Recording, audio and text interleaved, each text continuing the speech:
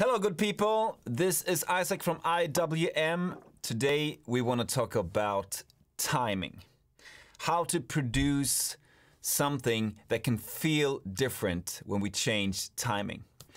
So today's tip is at what I call pro level, which means a little bit more advanced. But stay with me and I'm going to talk you through it. Okay, let's do this. Let's enter the studio. And we want to use a drum kit. In this case, I have a drum kit called, what's it called? It's called Dracula Eastwood Kit. How about that? So we want to record just a simple beat. I'm going to find proper bass drum. Okay. So this is... we're going to use these three, this bass drum, this snare, and this hi-hat. Okay, so we want to try to find a good tempo, maybe a little bit slower. Okay, oops.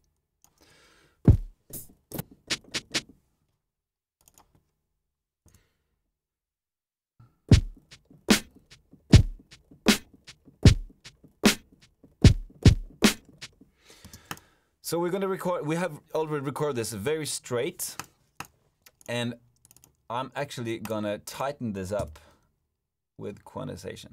Quantization, what do you call it? Quantization. So here we have the hi-hat and the snare and the kick. Okay, very, very straightforward. So, what will happen if we change the timing? Okay, and what is about to be changed? So, there are many ways to do this. One way is to simply drag the hi-hat a little bit to the right. So we get slower, not just slower, but yes, it starts after the beat. Okay, so we're gonna listen to this. Okay, a little bit more.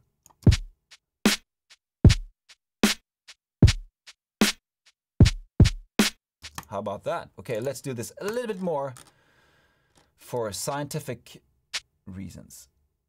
Okay. We can change, we change the speed a little bit more.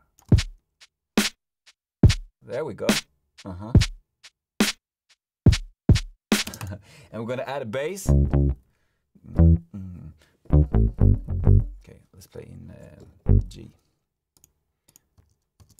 I'm going to duplicate this pattern.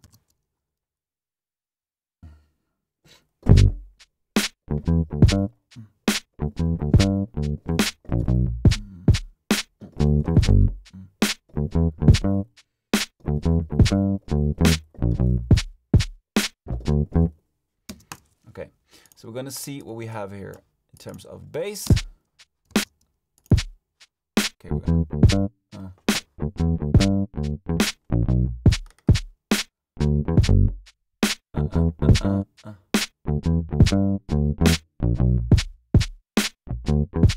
Okay, so this note is about to be placed inside the pattern, otherwise you will not hear it.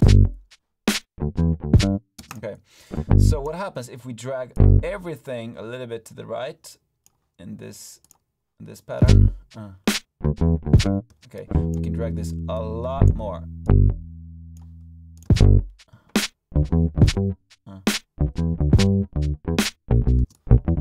Tighten it up and drag it.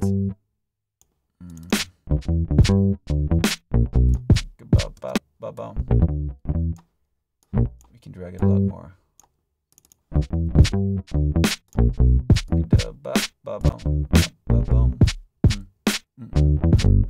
This one is pretty good actually. A little bit more. You want to really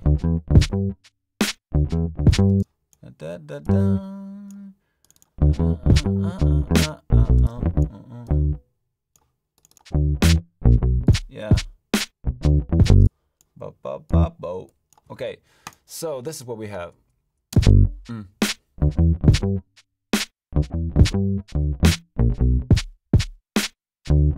Mm. Okay, not bad. And also we're gonna add electric piano, classic electric piano, some kind of a Rhodes Wurlitzer type of style. Okay. A 3.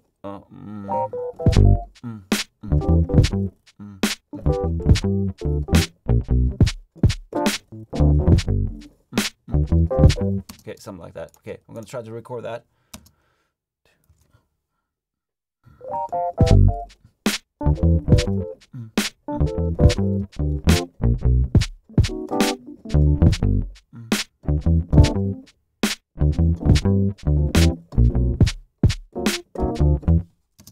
Okay.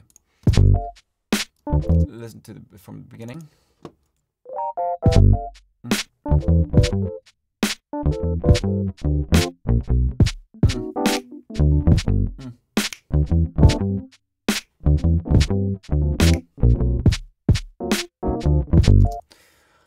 So, it's not too bad. That's what happens when we change the timing of everything. It just feels different. It feels like we're moving in a different type of circular mode, and it feels, to me, it feels really good. And that is what is the most important thing.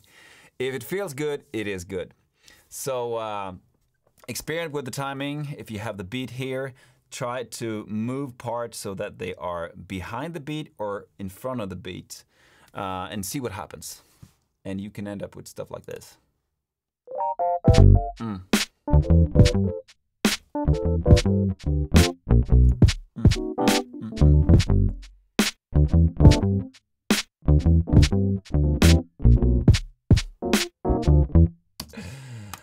Whoops, there we go. Okay, so that was all for today. If you like what I do, subscribe and do the things you know to do, and I'll be very happy. And I'll see you in the next video. Take care, bye-bye.